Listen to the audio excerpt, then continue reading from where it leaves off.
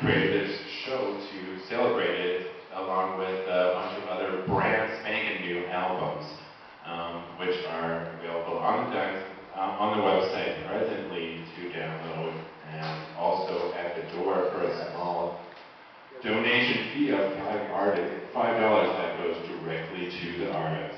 And I know how much you guys appreciate the fact that we work our asses off to make our weird shit. So please pick up some stuff at the first table, please. I beg you. Okay, so moving along here. This site here was designed, constructed by no other than the lovely Carrie Gates. Pretty lucky to have her on the project, since she is she designs the university website, and it takes time. Yeah, the entire university website. You're looking at what she made. And she took time out of her busy schedule to make this fabulous piece of work right here.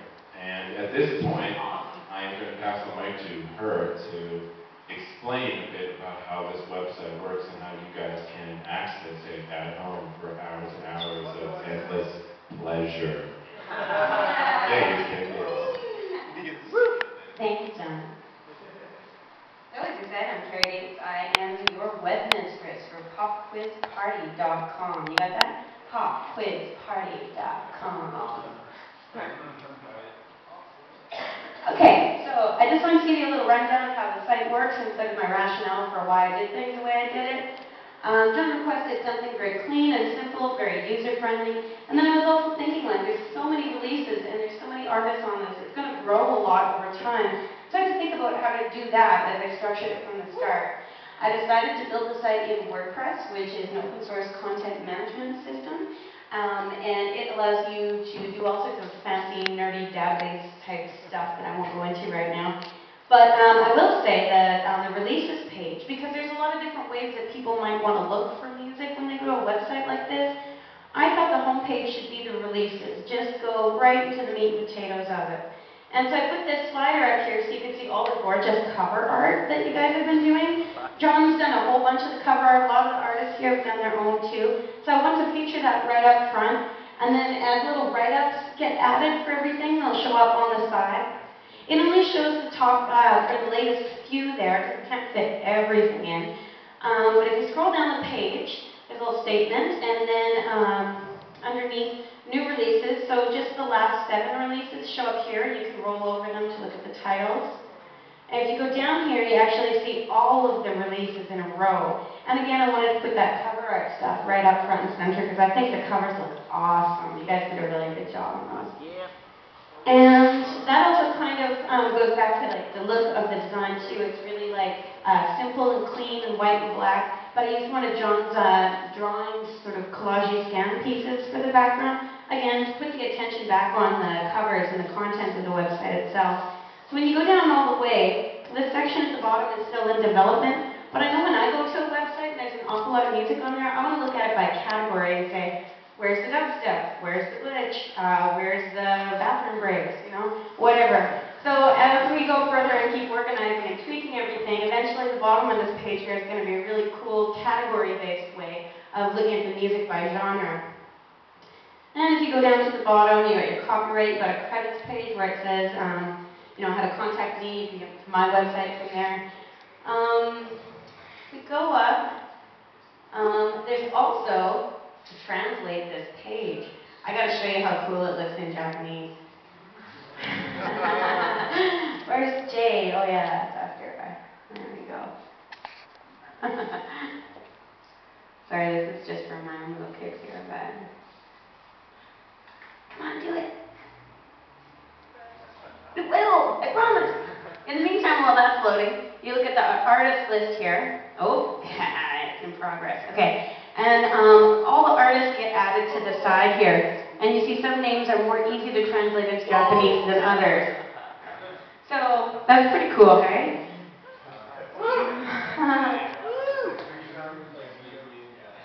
Okay.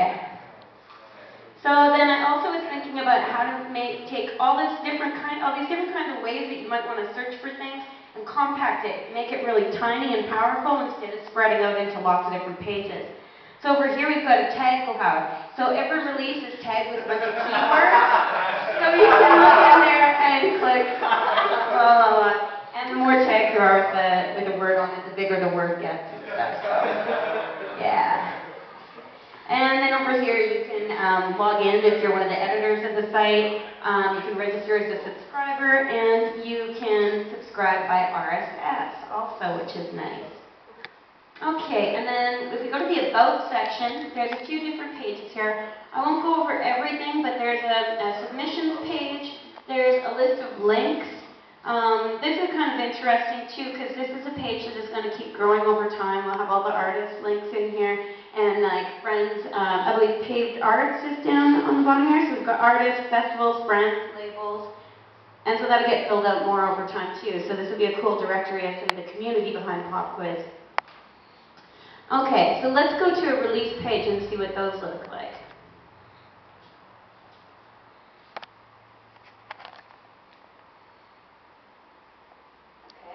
Looks good, we'll do that.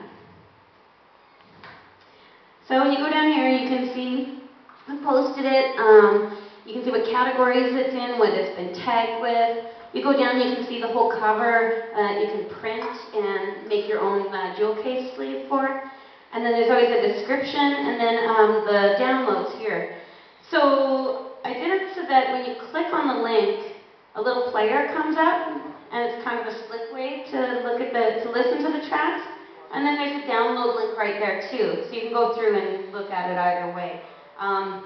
It is possible to play all the music on the page at the same time. Wink, wink.